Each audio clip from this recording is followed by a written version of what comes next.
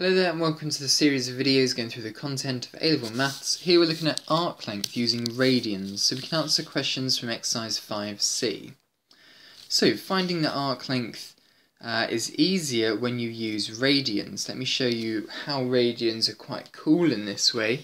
If we have a circle of radius r and we have a sector with a degree in radians mode, then it's a very quick formula to get the length of the arc that goes round from one point to the other. The formula is length of arc divided by circumference. So it's going to be r theta. Okay, so the length of this line here is just equal to r, the radius, times theta, when theta is in radians mode. Okay, so it's really important that this formula, this cheeky little formula here, can only be used as a shortcut when theta is in radians mode. Okay,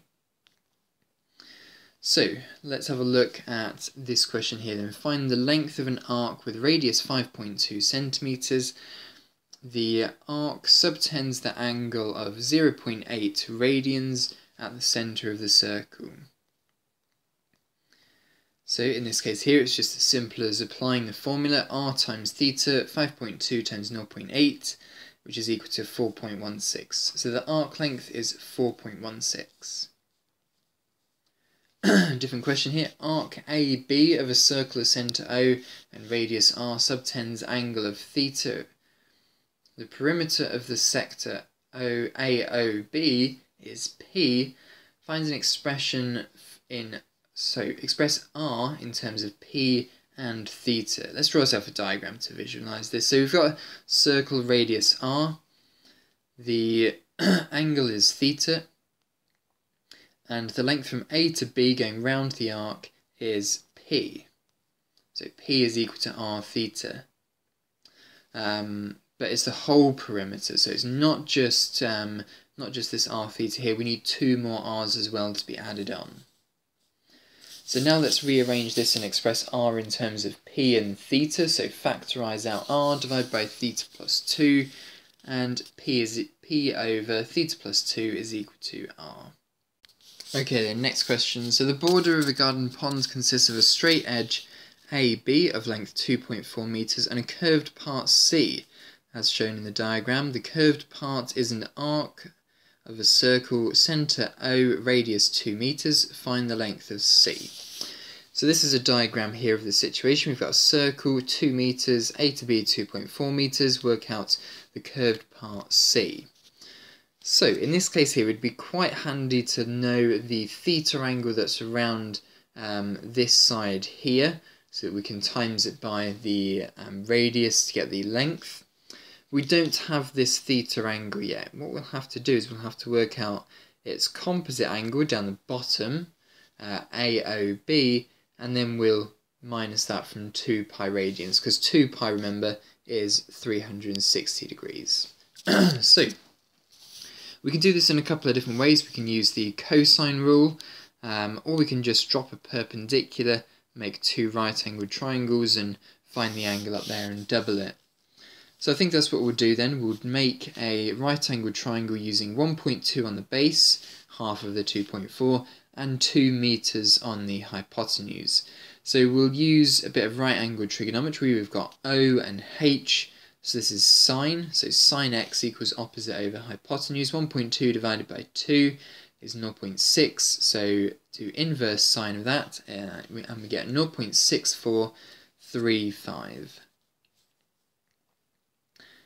Double the angle because we've got the whole part down the bottom here, so that's going to be 1.287.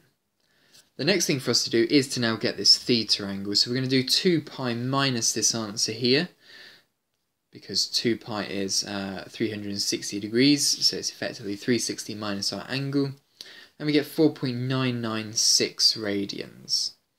Now the next thing to do will just be to work out the curve C, and we've got a formula to do that. L equals r theta, so take our theta value, times it by 2, and that will give us the curve length C. So doubled 4.996, we get 9.99 meters. Perfect.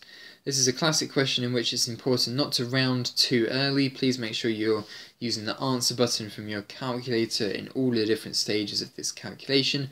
Otherwise, you may accidentally get 10.0. Right then, your turn to have a go at this question here then. Pause the video and try this one out.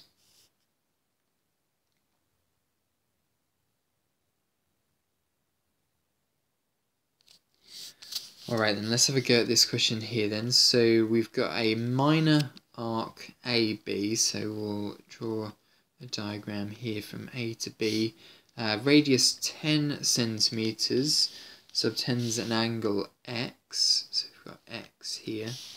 The major arc AB subtends the angle of 5x at O. In terms of pi, find the length of the minor arc AB.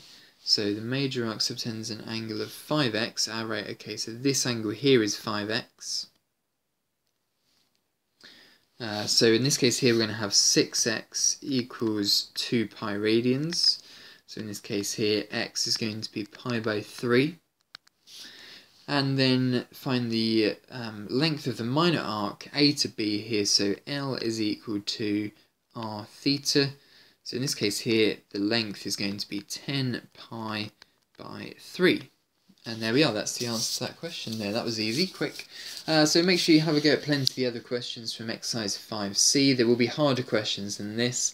You don't have to worry about that. So make sure you move yourself onto the problem solving questions and the exam style questions, the P and the E questions.